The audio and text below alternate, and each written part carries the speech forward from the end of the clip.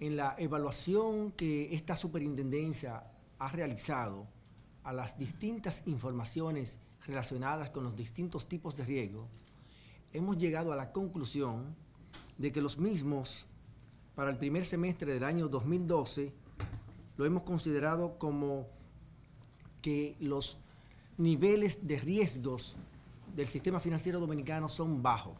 Más del 66% de la cartera de crédito de la República Dominicana está tipificada como A y el 12.5% como B.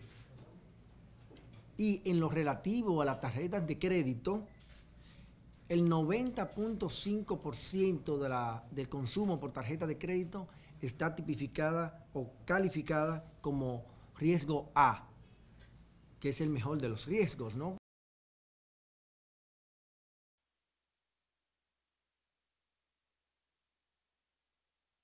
Meses, usted verá que las tasas de interés comenzarán a bajar y eso para nosotros estimamos que podría ser ya a finales de agosto. De transformarse, de fusionarse, de adquirirse sí, la rentabilidad supera los 9.000 millones de pesos, lo mencioné, está el dato ahí, y los activos crecieron.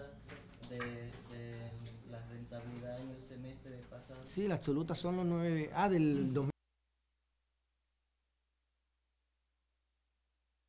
Pudiera responder. De Javier.